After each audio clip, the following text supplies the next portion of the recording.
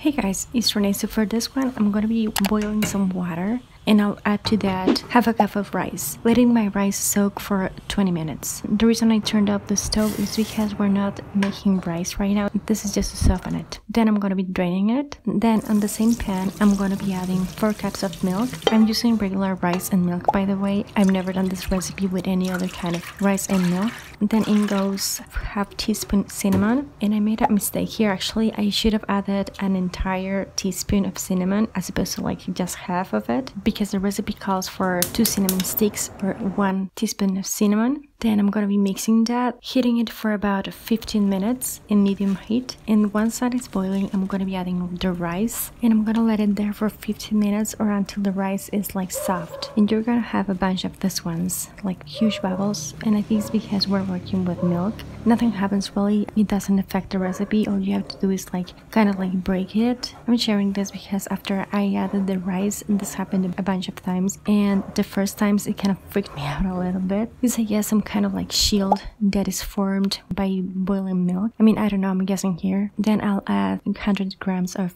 condensed milk in low speed for about 10 to 15 minutes. And you're gonna notice that when you add this, the consistency thickens a lot. Then I'm gonna be adding half a teaspoon of clear vanilla extract. Feel free to add regular vanilla extract. I didn't add the like darker one because I wanted this to be as bright as possible. Now I'm gonna be honest here, I overdid the heating time. I should have stopped after I added the vanilla. This is where I should have stopped. Right here it has like the perfect consistency, because yeah, this is the consistency that I wanted to go for. I usually like my rice pudding a bit creamier. This is a consistency that I remember from my childhood. My mom used to make this recipe a lot, and it was never dried because those 5 minutes dry my recipe a lot. This is how it looks like if you go for 15 minutes. To me it looks kind of dry, but I wanted to leave this in just to show you both. I was gonna actually do it again so I could show you like the right consistency as a final result, but I decided not to because it was still so good anyways. You saw it before, the consistency. I mean, some people like it drier,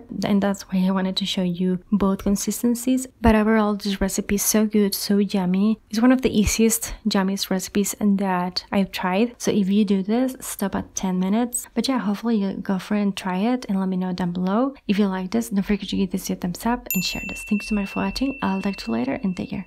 Bye. I usually like my Rice Krispies